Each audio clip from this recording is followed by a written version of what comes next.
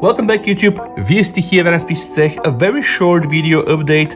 Some Samsung stock applications have been updated, but we have also updates for four of the Good Lock modules like Theme Park, Keys Cafe, Home Up, probably one of the best modules from Good Lock. But right now with the Registyle, with the camera assistant, oh my god, I really have a lot of favorite Good Lock modules. And Clock Face. Now, quick share. That's the first update. Luckily this time we have a change lock. What is new? Devices displayed in the order they were found when searching for nearby devices. More devices displayed per line, improved icon color for devices found. That's all quite nice. The version is 13.3.01.11 from the 20th of November, 16 megabytes, guys. Now we are entering the Good Lock updates. Theme Park, the first one. Now also with changelog, hopefully a new version 10943, One UI 5 quick panel preview update, fix errors and theme colors. That's all quite nice. The version, by the way, is from the 21st of November, so this is actually from yesterday, 14 megabytes.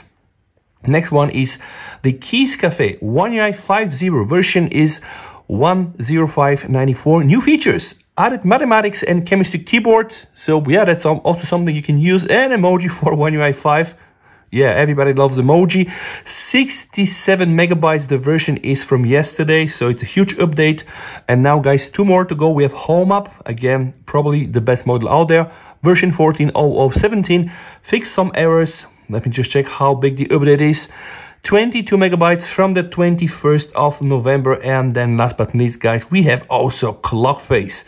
Fix minor issues for One UI 5. The version is 22660 and a whooping size of 83 megabytes. So let me just update that version, guys.